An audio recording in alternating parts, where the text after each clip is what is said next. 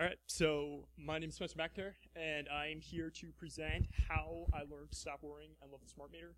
It's my first time here at Bsides, so like he was saying, it's actually really nice conference, and so I'm really happy to be here. And also, like he was saying, less so on the getting fired, but more so about getting sued with my particular topic, because a lot of power industries are really into this. So we're going to talk about that in a little bit.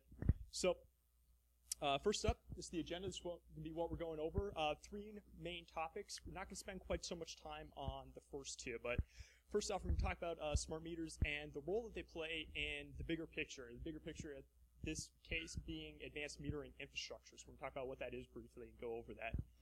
Before I get too in-depth into it, is there anybody in the audience that actually works for a power company, service provider, anything like that? You? Okay, so just wanted to spot you out, so if you come try to approach me afterwards, I'll have that in mind.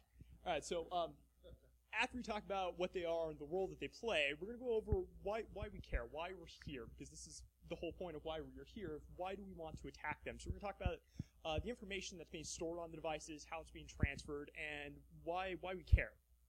And then at the very end, we're going to go over how we actually attack the meter. This is going to be, of course, my favorite part. So we're going to talk about mechanisms over the wired and the wireless access and the tools that we need to use. And then at the very end, I'm going to demonstrate Terminator, which is the program that I released last week to attack smart meters over the optical interface. And I'm going to actually demonstrate that.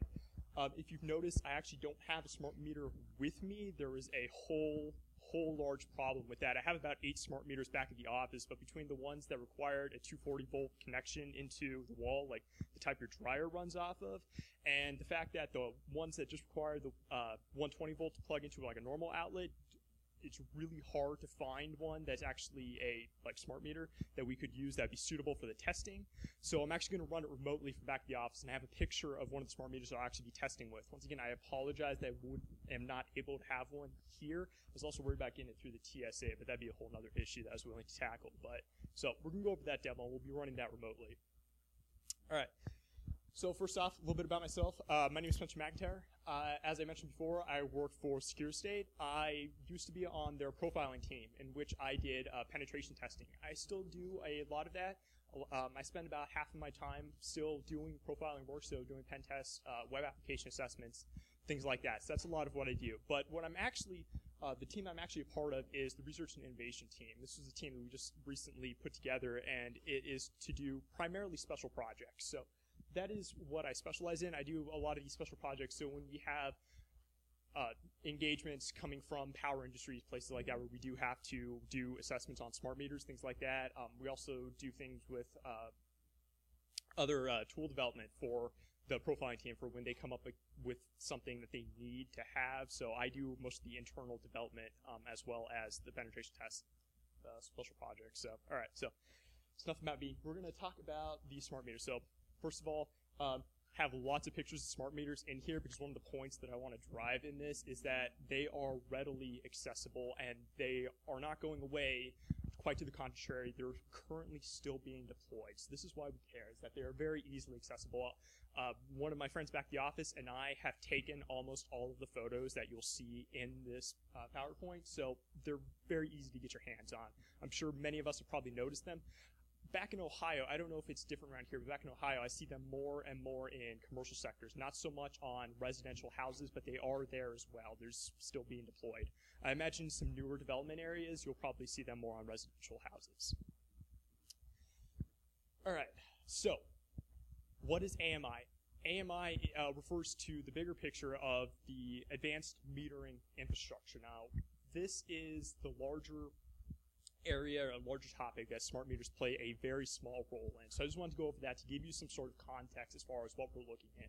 Because I've been to these types of conferences before. I've been to DEF CON, I've been to Black Hat before, and they've had quite a few talks on AMI as a whole, and they'll talk about the remote systems, things like that. But we want to really just focus on the smart meters. So AMI, it refers to the infrastructure that allows gas, water, and electric meters to communicate back to the service providers. And when I refer to as the service providers, I'm talking about the companies that you are paying for your electricity or your gas or your water. That's who I'm referring to as the service provider.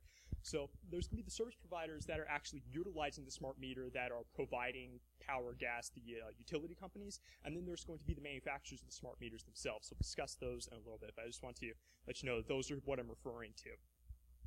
The big thing about AMI is that we have two-way communication with the smart meter and utilities companies. So the utilities companies can push out configurations to the smart meters as well as retrieve information such as readings. This is a big thing because years and years ago, before this infrastructure was in place, someone would have to go out to the electrical meters, write down the numbers, because we all have, or some of us have seen like the older electrical meters that have like the dials on them. Somebody would have to write that information down. That's how you got billed, was somebody actually had to physically go out, do these readings. So we don't have to do that anymore. This is the 21st century, and the smart meters that are being deployed are replacing that older infrastructure so that we can do this remotely. All right, so the smart meters, like I said, are a component in the smart grid. The smart grid refers to the actual interactions of everything within the AMI infrastructure. All right, and then, like I said, remote readings, configuration is a big part of this. So here's a nice diagram. This is very high level. So what we have here is we have the smart meters over here on the left, the large companies, and here on the left, large companies and the general customers, both using smart meters. The reason why public network and internet are kind of different here, although, I mean, of course, the internet is a public network, but the public network can also include cellular signals. We'll talk about that a little bit more when we get into the wireless section. But then we have our service provider, which are going to be the utilities companies. So smart meters are communicating back via a number of methods to the billing systems, the web systems, things like that. And then those are all accessible over the internet. So there's a ton of information out there about these. We are just focusing on the smart meters themselves over there on the left. So that's what we're going to focus on. We're going to focus on the security problems that they have and the risk that they can potentially provide to the service providers. All right, so not sure how many of you are aware of the older methods that were being employed to steal power. This is one of the older electrical meters. You can still see the dials right there. The picture's really bad. I apologize, but it's very old. But what people used to do to attack smart meters is they would put magnets on either side. This is very, very old, but they put magnets on either side, and what that would do is that would slow down the amount of times that the internal mechanism would rotate, which would then slow down how often you'd be billed. So you could use more power and you wouldn't be billed for as much. So this is a picture I could find of somebody actually doing this. And so the information that I found from USA Today while I was doing my research, they were estimating that in the US alone, about $6 billion in worth of power is being stolen each year. This was from, I think it was about 2010, but this was USA Today, basically going off of how many times they found cases of people that were stealing power. They determined that it was about $6 billion, and that's just in the U.S. It's a much larger problem in other countries, such as Mexico, I know was one that I repeatedly saw in the news while I was doing my research. And so other countries, this is a very large problem, people stealing power. So AMI is being deployed to a lot of different locations still, so smart meters are still being put out and the older meters are being replaced by these ones. One of the reasons why these meters are being deployed is that they are being deployed under the assumption that they will make these types of very basic attacks very difficult. Well, not necessarily difficult, but you can't do them anymore because it's a different type of mechanism internally that's monitoring the power, but all they're doing is making it more difficult, and so hopefully when we release a tool like Terminator, they're going to understand that you still have to put security mechanisms in place. You can't just alter the internal device and assume that like the older style attacks aren't going to work. It's just making it more difficult for people. So there's going to be a new generation of people out there that are actually capable of stealing power. So this is another picture. This was on the side of an apartment building. This is a newer apartment complex, and all of those meters right there are all smart meters. Those little gray dots that you can see are the optical interfaces, just freely available. This was a gated community, but other than that, anyone in the public can walk over and connect to one of these devices. And I did so. I went over and I connected to one of them, and I was working on it for about an hour and a half, authorized, of course, but nobody said anything. The police aren't going around. They don't really know what you're doing. Nobody is going to think twice if they see somebody over there. So, all right, why do we want to attack smart meters? I had to ask myself this question, but it really comes down to the same two reasons that we attack anything else. It's either going to be the data on the device that we want or we want to alter, or it's going to be that the device has some sort of access that we don't have that we want to be able to exploit and use to gain other information or other access. So it's the same two reasons we attack anything else. And like I've been showing with the pictures, consumers have physical access to these devices. If it's on the side of your own house and you're one of the people that are lucky enough to have one of these, I highly doubt that anyone's going to say anything if they see you there for hours and hours hooked up to this device that's on the side of your house. They assume that if you're the owner of the house, you're authorized to be there. So any device that has physical access to, we all know from within computers that they can't be trusted. The security on the device should be assumed to be compromised when people have physical access to it, and these smart meters are no different. So, all right, the information that's being on the device. So the meters are storing usage information. That's their primary function. So the type of information that's being stored on the device is how much electricity is being used, and a lot of times at what time of day. That's a very critical component because a lot of the utilities companies are moving towards a TOU, or time of use billing model. And what that means is that, I don't know the hours off the top of my head, but between, say, 5 p.m. and 9 p.m., which are, if those are the peak usage hours for when everyone's coming home, everyone's using their stove to cook, things like that, they will charge you more money because that is when power is in the most demand. So the time of use is going to refer to that. So why would an attacker want this information? There's a few different reasons. Fraud is, of course, the first one that comes to everybody's mind. If you can alter the information that's on the device, you can be billed for using less electricity than you actually have been. So you can do that. One of the things that I've actually found is that law enforcement companies are actually using the electrical usage information to find residential homes that are being used for drugs. Because what will happen is people that are growing marijuana will have a very high electrical usage because of all the lamps that they have to cultivate the plants. So by finding that information out and seeing that it's very steady because they always have the lights on at a certain time, law enforcement is using this to profile which homes might be potential drug houses, specifically for growing medical marijuana or other drugs. So next up is going to be the access. Like I was saying, the meters have two-way communication. So there's two primary ways, in my experience, that the meters can communicate back to the utilities companies. There's both going to be wireless methods, and that's going to be over a cellular connection and over a Zigbee. We'll talk about Zigbee a little bit later on. We'll actually talk about us accessing the device. In the case that the meters are communicating back over cellular signal, the meters will have a SIM card inside the device. It's the same type of connection that our phones use. They'll have a 3G connection back to the utilities company, and there will be a sort of private network connection that allows the smart meters to phone back and report the usage information that they have, as well as retrieve configuration files if there's anything new. One of the companies that I've done work for, they have their smart meters, and any smart meter can be deployed, and once it gets deployed and it turns on, it'll phone back and for the first time retrieve its configuration to configure itself. So sort of like, so it can also be used to automatically configure the meters when they turn on. So like I said, they can have either direct internet access, so be able to retrieve the information back that way, but what I see more often than not is they'll have a private network through whatever cellular company they're using, like such as Verizon. All right, so case study. This is probably going to be the first vulnerability or attack case that I'm going to talk about. Once again, consumers have physical access to these devices. That SIM card that's inside has to be assumed to be compromised. So there's nothing to stop anyone from taking down their smart meter and cracking it open like I've shown here in this picture.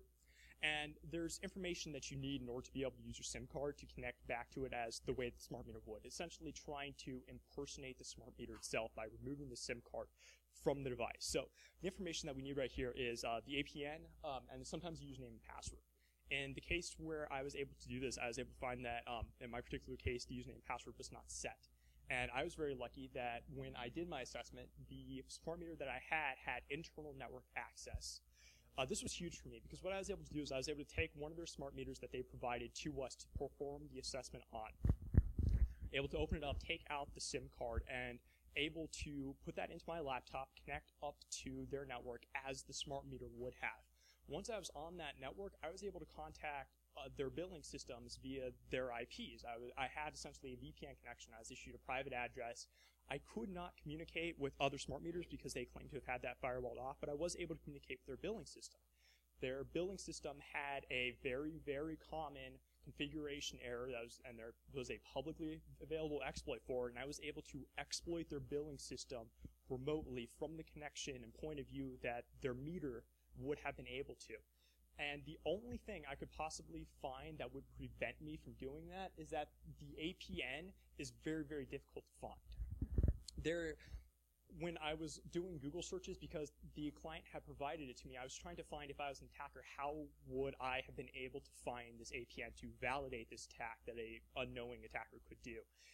A lot of times, if you can guess that the service provider is, say, Verizon or AT&T, Verizon or AT&T issues that APN to the customer, in this case the utilities company, and a lot of times it follows a basic naming convention. So that was the closest thing I could find, but essentially that APN is the only thing that's preventing someone from activating the SIM card and impersonating the smart meter. So this was a very large problem. Now, in this picture that I have right here, this white chip right here that my shadow is pointing on is actually a Motorola chip. That is the chip that has the SIM card in it, the communications back to the utilities company. So I was able to just crack that meter open and take that out. Furthermore, when I was done, I was able to put the SIM card back in and reconstruct the meter and is able to work just fine. So not really that difficult. And the anti-tamper mechanisms on the smart meters in this particular case was just a little metal twist tie. I've never competed in the anti-tamper competition that they have at DEF CON, but I'm pretty sure if I was able to subvert this, somebody else with some time that I actually wanted to put into it could just as easily do the same thing. So that was the first real problem that we had, or that we were able to find. So now we're going to talk about additional attack vectors. This is probably my favorite picture that I have, and this is the picture that is going to most closely represent the meter that I will be doing my testing from remotely. So this is a meter that we have in our test enclosures, that large gray box, and then we have our optical interface, this little cable that's connected to it right there, that goes off to a laptop, and I'll be remoting into one of those to perform a test on one of these devices. This is one of my favorite pictures because I found that I was able to modify the data on it to show the display information, because there's a table when going through the standards that has the display information. So I was able to make the reader read 666, but that was just one of my personal favorites. All right. So when we're talking about accessing the meters, there's a few different ways that we can do this. We have the wired interface, which is going to be the optical interface we're going to talk about last. And that's what was shown in this picture right here. Is we have the wired interface and the two different wireless technologies that are typically being used. There's Zigbee, which we'll talk about next, and the cellular signal, which we did just talk about. A lot of not all the time. Sometimes devices can have both the cellular and the Zigbee, but what happens a lot of times is that companies will have just one or the other because, of course, different additional hardware costs, and they're both kind of sort of used for the same thing. So first off, we're going to talk about Zigbee and what it is. So Zigbee is a low-power, low-cost wireless mesh network. This is very ideal for using with smart meters because the mesh-based architecture, if one of the meters goes down because somebody disconnects it or there's just some type of problem with it, because of the mesh network, it's not really going to prevent the information from being distributed as it would. So it's very redundant. And then the low power and low cost also come into effect because these meters are going to be deployed thousands and thousands at a time. The low power is actually a really nice feature. It doesn't necessarily affect smart meters because smart meters have an internal power supply, but on other devices, in order to pass the Zigbee certification and actually be Zigbee certified device, your device has to be able to prove that it can run on a battery. I think it's for like 18 months or something ridiculous like that, but they're really, really serious about the low power, that it has to be able to function for very long periods of time. All right, like I said, the mesh network makes it reasonably reliable for using with the actual smart meters themselves. So why is Zigbee on the devices? Zigbee, although you can get a better wireless signal for it and the distance is greater than that of wireless Wi-Fi, it's certainly not good enough for a residential meter to communicate back with utility providers. It's not meant for that. So there's a couple of different reasons that Zigbee is on the device and a couple of different uses for it. One of them in the commercial sector is to allow meters to communicate back with consumer devices. These devices will show your electrical usage at the time and give you estimates on how much your electrical bill is going to be. So if you get billed on the 30th and it's the 20th and you're using a lot of power, you can know that you should turn off your TV or not run the dishwasher and other electronic appliances, so you can lower that cost, and so that it doesn't surprise you when you actually do get the bill. It allows you to essentially monitor. Now, you can get these devices down at Home Depot and things like that, and that was just an example. This one right here is a thermostat that is also Zigbee enabled. So a lot of different consumer devices that allow you to communicate with other things. So not really used for inter-meter communications, not directly, not in the sense that one meter needs to communicate with another. Now, because of the mesh technology, if one meter needs to communicate with the target device, with like a data collector, then another meter will most likely have to retransmit that information. So the other meters are aware of the information, but they're not directly communicating with each other. What I was talking about with the data collectors is that as an alternative to providing a cellular connection to each one of the meters, what a lot of utility companies are doing is putting Zigbee radios in meters and then providing a single data collection unit.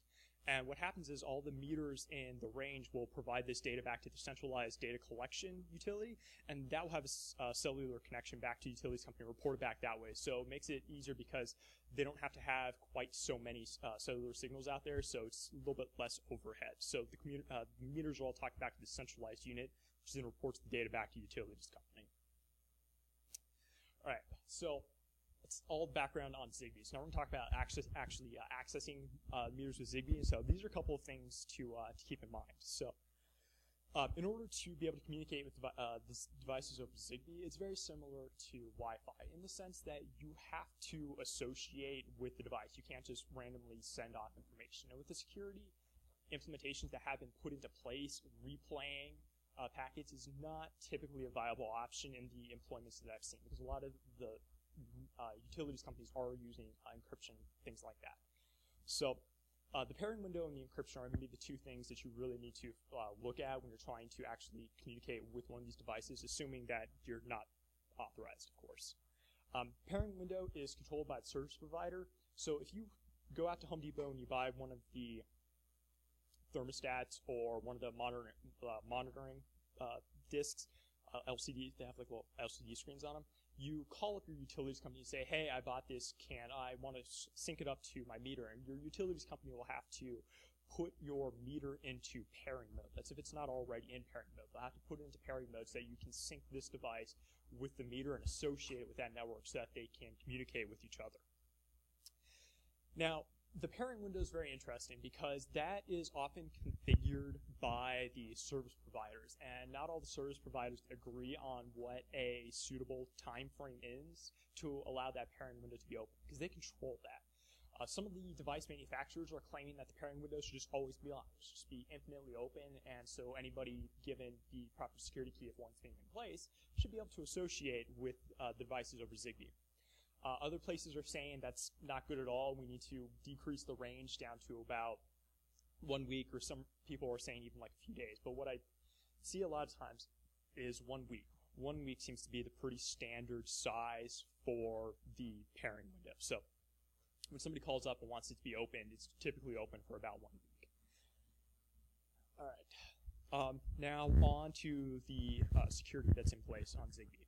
So Zigbee uses uses AES encryption, and it can be configured in a few different ways. It can have either no encryption and no integrity check. The data can be encrypted. The data can be encrypted with an integrity check, or only an integrity check can be provided. So the integrity check is going to help to prevent against replay attacks, things like that. But of course, if the information is encrypted, then a lot of times that will suffice to prevent against replay attacks. So using tools in the Killer Bee framework and to just like blindly replay information is not always going to be the most effective way to communicate with the devices. Keys can be either negotiated ahead of time or distributed.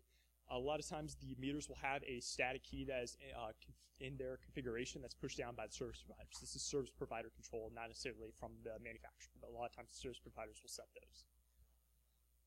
All right. Next up, so when we're actually looking at the Zigbee on the devices, most common Zigbee attack tools can be Killer Bee. So I'm going to talk a little bit about Killer Bee and how we're actually going to use that.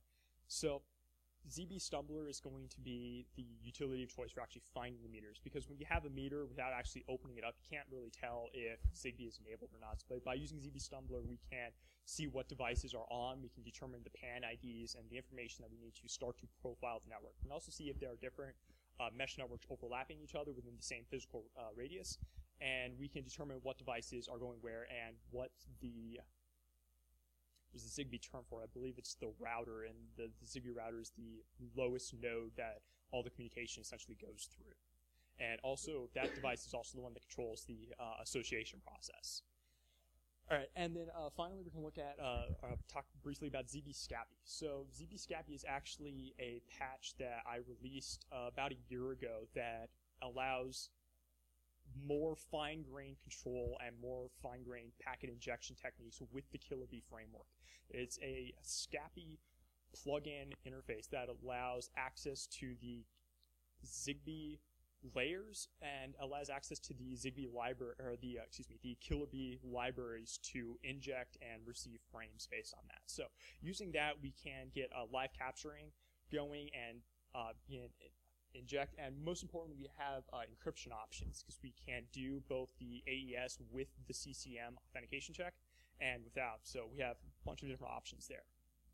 So this is a showcase. That's kind of difficult to see. Can people see that just a little bit?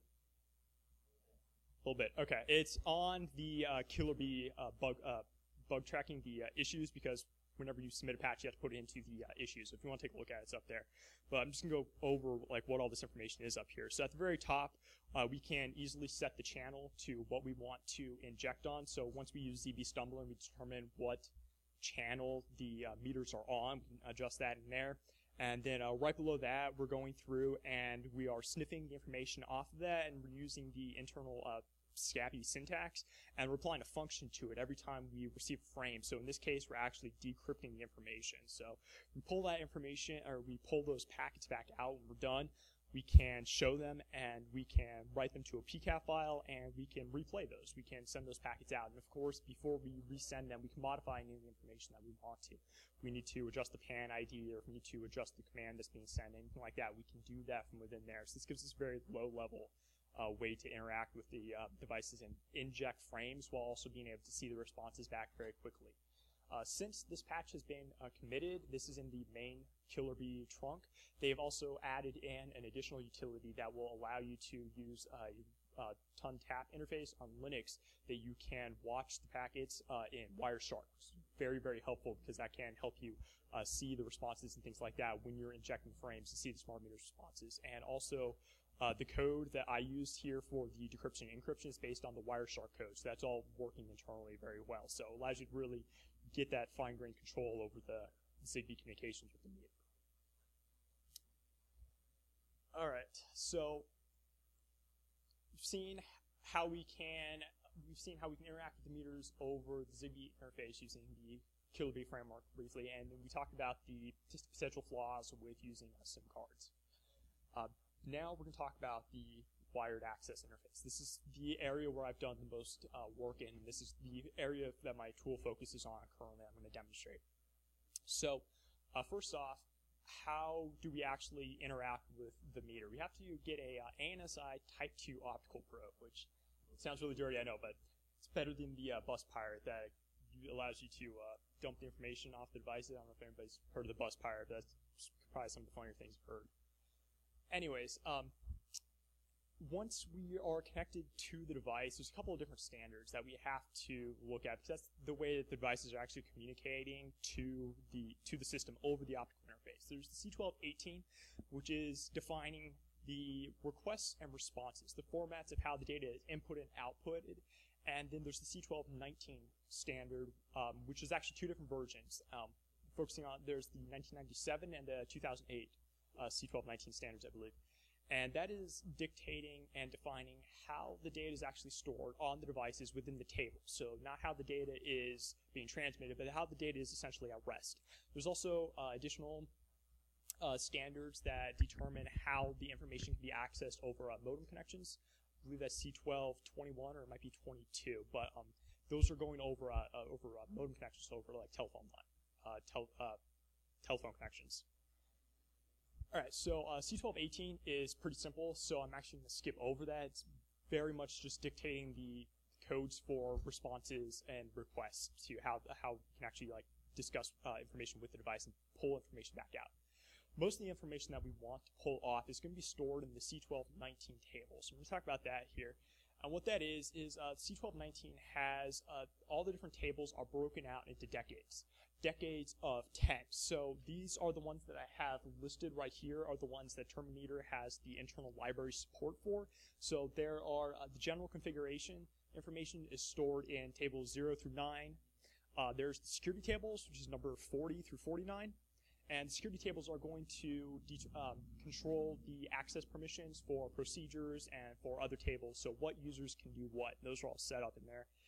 There is the history and event logs, which is 70 through 79, and there's the telephone modem control. This can control how allow different procedures to initiate phone calls, and also to control what numbers are being used. You can control the backup numbers, so if the first one doesn't pick up, it can move on to the next one. And there's about 10 additional ones that are defined by C1219 standard. The additional ones also revolve around how the information is being stored about the electrical usage. So because I am focusing on security issues and potential flaws in security testing of devices in general, I don't really have a whole lot of code done yet for actually parsing out, say, like kilowatt hours being used, things like that. So my focus has been primarily on finding security information, auditing the access controls, things like that. So that's why you see that reflected in Terminator. A lot of people are asking me, like, how do I read how much electricity usage my house is being used off, or can I use this tool to do that? The short answer is yes, but the long answer is you'll have to parse out that information yourself. So if you can do that, let me know, because I'd like to add that code in there. All right, physical equipment. All that is really needed is the optical cable. So those are really expensive. I got mine from a company called Abacus Electronics. I think they're based out of England. I think I got mine on Amazon for maybe like $450, but I think they're marked on their site for about $500. So it's really expensive equipment, but it is freely available. It's not regulated at all. Anybody can buy one of these cables as long as you have the money.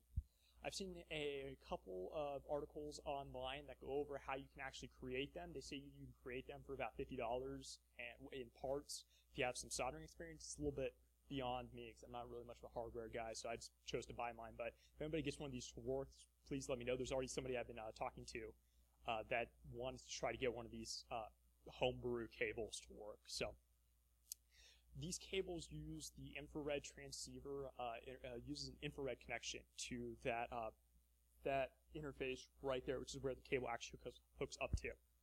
Once again, I apologize for not bringing a meter with me. I planned on showing you the cable in person, but I wasn't able to do that because I needed to store it back at the office so that can be used for the demo. Inside this interface, there are 2 infrared diodes, and those are just used for transmitting and receiving information. So it's pretty simple. That is about it for as far as the physical communication. Okay, so finally we're going to talk about Terminator. This is the framework that I have been working on for about 8 months, and we released it for the first time, been a public release last week. Anybody can get it. It's completely open source, GPL v3, so anybody can get it, modify it, please do. It's actually been downloaded a lot more than I was really even hoping for, so a lot of people are very interested in it. I'm very, very glad because it's been really hard to get out there. So jumping right to it, this is the URL. If anybody wants to get it, please grab a hold of it. If you have any questions, comments, concerns, any issues using it, please send me an email. I'm pretty good about responding. So what it is being a pen tester, I'm a huge fan of the Metasploit framework. Metasploit is awesome, and I don't want to learn to use another tool. Many of us here are probably very familiar with Metasploit. So the user interface is modeled after Metasploit, and the internal architecture is truly a framework where you can add in modules and do things like that to enhance the functionality of it. It's all written in Python, though, and it's got the full C1218 stack to send requests and responses. We'll look into that a little bit during the demo. and it has a full C1219 library to parse the information out of the table so you actually know what you're looking at. So you can get the procedures, you can get the log information, things like that. Okay, features. Like I said, it interacts with smart meters via a serial connection. So that optical interface that you have to have has to have a serial driver. So that's just how we use most of the ones I found out there. I have one that's over USB, but it has a FTDI chip in it, which allows me to communicate with it over it as like a serial device. So the full version that we released last week, because we did a private release about a month ago, and that only had a couple of different modules in it, but the one we released last week that's publicly available right now has all of the modules that I have are in there. So there's 12 modules in total, which are ranging from different allowing you to do different features and read information off the device, things like that. The modules mostly focus on reading and writing to the C1219 tables. I say that because any type of interaction you do with the smart meters, really, like 90% of it is going to be reading and writing to the C1219 tables. That's where the information is stored. If you want to modify, of course, you're going to have to write to one. If you want to retrieve it, you're going to read from one.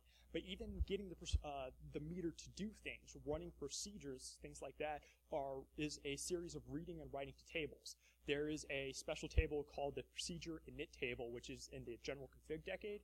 And when you want to have the meter do something like update the ID and things like that, you write information to the procedure init table and you read the responses back from the procedure response table. So you can tell, this also allows you to run procedures asynchronously because you can start the procedure and the response will come back to you whether the procedure's been started successfully, and then when you expect it to be done, you can read it out of the response table. There's a couple different ways you can control that. But like I said, everything is really just reading and writing to the device to these tables specifically based on the decades. All right, so a couple of modules that we have in it is we have the basic information module is the get info, which is what's actually being demoed over here in the image. So when we run this module, we can tell what mode the meter is actually running in. It's running in meter mode or metering mode, which means that it's currently collecting information from the house or whatever it's connected to, so it's recording that information. We have the hardware version, which is set by the manufacturer. We can tell that this is an electrical meter as opposed to gas or water to store right there. We have the meter serial number, which is hard-coded into the device. I've tried a couple of different things to try to see if I can write this information, but on the meters that I have tested on, I haven't been able to do that because it always responds back that that's an inappropriate action. But with the companies that I have worked with, they would be very concerned if you could change the serial numbers and device IDs, because those are how the meters are actually being uniquely identified back to the company.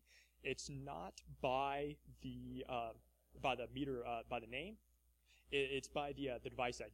So if you can change your device ID to say your neighbor, then your neighbor will be billed for how much information or how much electricity you're using, presumably, because that's how it's being uniquely identified back to the utilities company. No. This is actually one of the meters that's very nice that you can access. A lot of these tables are in the general config table, and in the meters that I have tested, there's been a few, the general config information can be retrieved by an unauthenticated user. So anybody can just read this information off the table, from those tables.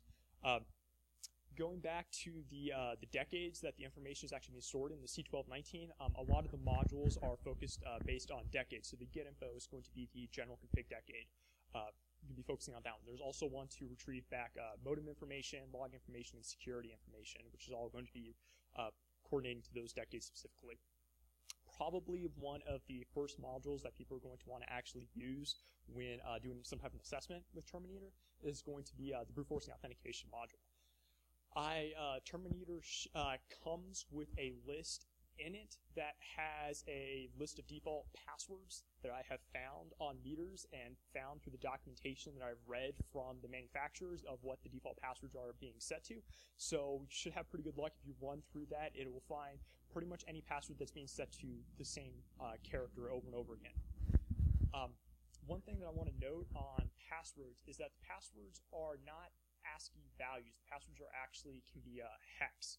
The only limit on the passwords is that they have to be 20 bytes long, but when we're going through the brute forcing module in the demonstration here in just a second, you'll see that the input list provides them all in hex. But if you want to do ASCII values, you can adjust that within the module, so you can run a normal word list, and Terminator will just pad that value out with 0. So beware of that if you're going to do that, because the value has to be 20 bytes long, because that's actually dictated by the C1218 protocol for how the user is authenticated. Sorry, what was that? No, 20 bytes exactly. It cannot be longer. A lot of times, what I've seen is on some of the ones I've done is the first 10 bytes will be like 010101 in hex, and then the last 10 bytes will just be zeros. So the default word list that comes with that will have those in there. So it'll have like 20 bytes of like all the same. So you can take a look at that. And then also the included modules that we have are basic raw abilities to read and write to tables. So you can modify tables that you want, read their exact values, things like that. And finally, okay, so the modules require some information to be used, because going back to what I was talking about where it's all reading and writing information to the device, you really kind of have to know the proper format for the information that you're writing to the device. And this is all controlled by the C1218 and C1219 standards.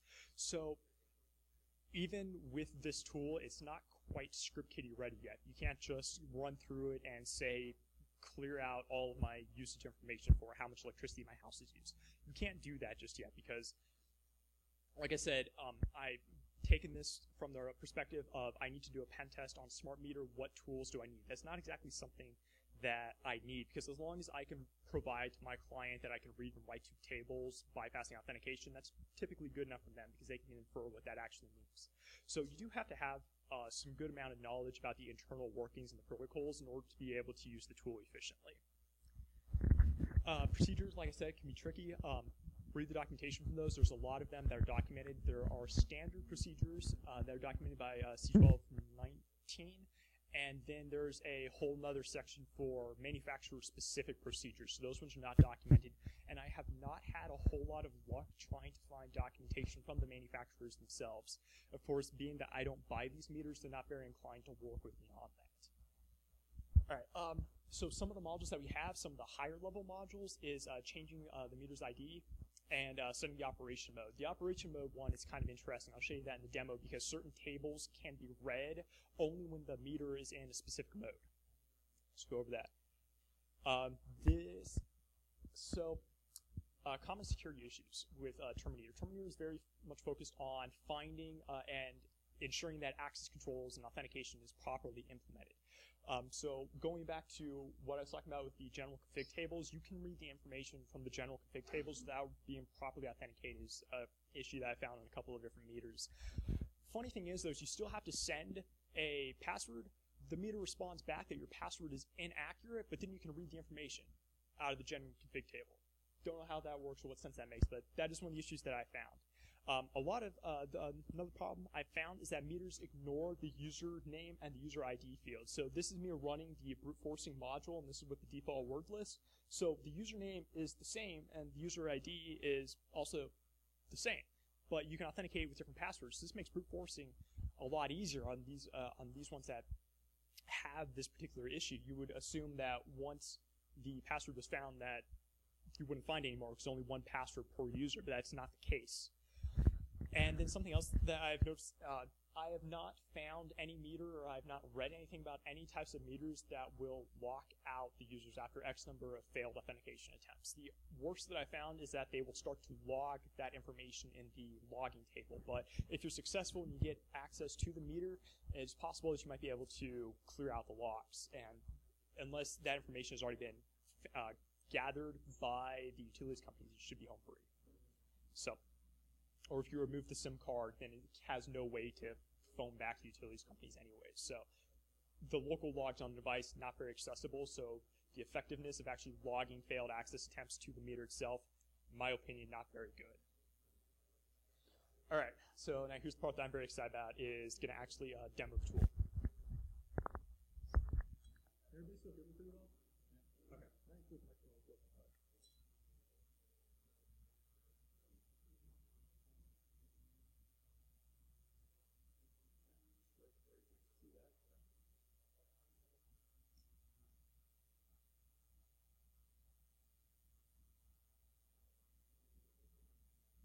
Have to run as root because using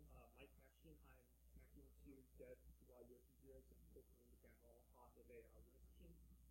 So right here is, this script is set up for convenience because I knew I was going to be doing this demo. I didn't want to have to worry about anything. So this sets up the basic parameters that I need to have my connection set up, so where my serial line is, have my user ID set up, so most ready to log into the device.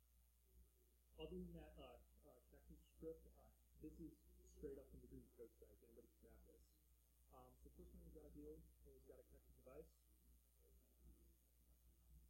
Alright, so when you connect the device, when connect is going to connect the device, pull down, it's going to show the log in, and it's going to pull down information from the general config table. The reason why this is important prior to connecting is that different meters use a different endian mix, and that endian is to be read from the first general config table. So when you want to connect, it's going to pull that endian mix down and configure itself to use the proper endian mix and package values.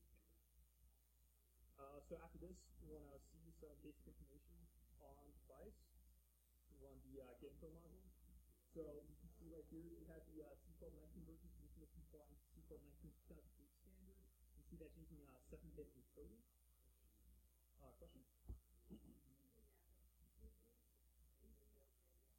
No, I could not bring a meter here to test. I'm very sorry. So I'm actually remoted back into my office where a colleague of mine has his laptop connected to a smart meter over an optical interface. The problem is that this meter is specifically is the one that I use for most of my development. It requires a 240 volt power line, and there's not one in here that I was told I could connect to, so I couldn't power up the meter to do the demonstration. I tried to get a meter that could plug into a normal wall with 120 volt, but at the last minute, the socket on the back where it actually connects to, say, the enclosure of the house, it just wasn't working, so I had to do it first. This is over the optical interface. Okay, sorry. Also you can tell that we're looking at an electrical meter. We have the firmware version and the hardware version, both set by the manufacturer. You see that we are looking at a GE smart meter. This is one that's being manufactured by General Electric, and it is an IT10 plus C. Looking at GE's website, this is their flagship model, the IT10 series. This is a very, very common meter. I don't know about the firmware version, if this is the newest or not, but this is the newest that came on the meter that we were provided.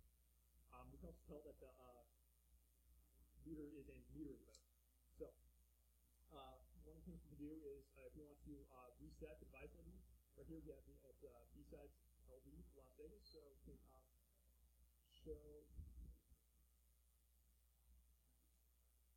modules. We're going to run the set meter ID module to change the meter's ID.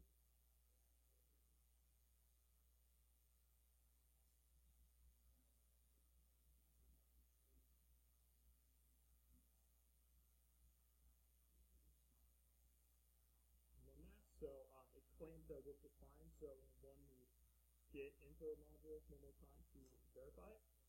And you see that we're able to write to the device's ID using that. So when that module actually ran, it wrote to the table and actually initiated a procedure to cause the device ID to be updated. So some of the other modules that we have on here that don't get quite as much attention is have a very handy dump tables module, which will go through and find out what tables we actually need access to.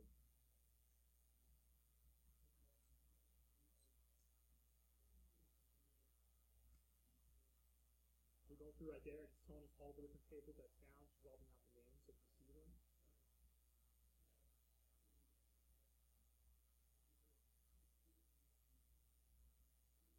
About it. As you get higher up in the decades, they start to become manufacturer defined. So this one doesn't have a whole lot there. So it's important here, and we have the tables as a CSV format. Now have these available. Once again, the information is stored like in binary format, so somebody will express these all in text right here. So you have the table, table name, length of the table, and then the actual raw data from the table itself.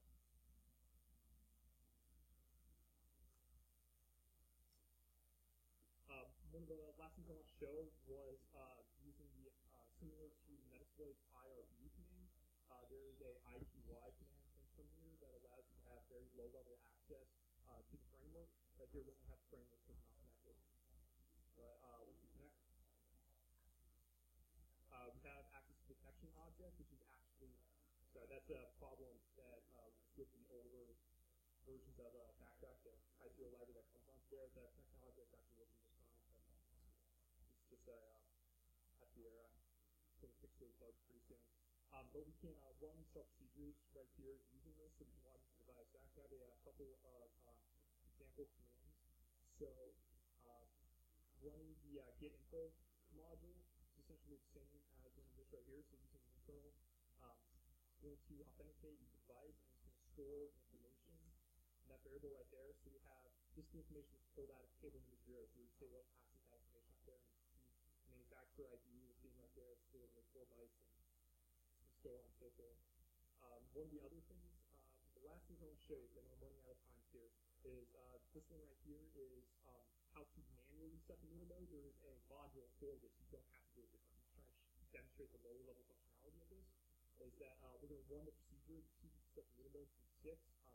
False is that this is not a manufacturer-defined procedure, and we're going to try to set it to the constant value of 2. So set the meter mode into 2. So that claims that worked out just fine. So now we're going to run the get info module again to see if we can still read from those tables. And we can't read from those tables anymore because the meter has locked itself. Those tables are no longer accessible because the meter's mode is in text.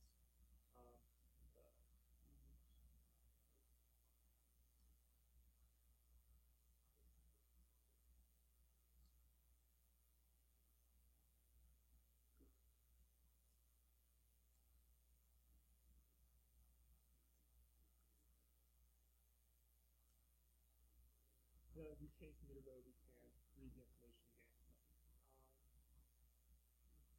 I really run out of time there, so future plans is going to try to eventually integrate Sigma into it, still for additional character sets, because UTF-16 things like that are popular outside the United States, although C++ 18 and 19 standards is not that widely deployed. Of course, additional modules, the one goal is to put more additional modules in there. Eventually, I do want people to say, like, what type of watt hours are looking at, things like that. Things to interact with the COD information on there. And here is my picture of a lot of smart meters. Just one one that took part of their I don't know if you can see the radio chip on that, but references to the log information taken out of the ANSI standards. There's our standards that pay for $300 a piece, but also within those publicly available. And that's it. That's all I got. Once you give a thank you to Jake Garland, who helped me do a lot of this. He helped do all the testing. He's running the tests in the office right now. Also did a lot of testing in the framework. And then John Weber, who actually also has done a lot of this research as well, but he ran into problems with the vendors where they were threatening to sue him, so he could not release his tool publicly. But I want to point out that there's also an additional tool out there that does a lot of the same things that Community does, but not publicly available as John Weber was able to do. So that's all I got. Thank you. Great job. Thank you. Thank you.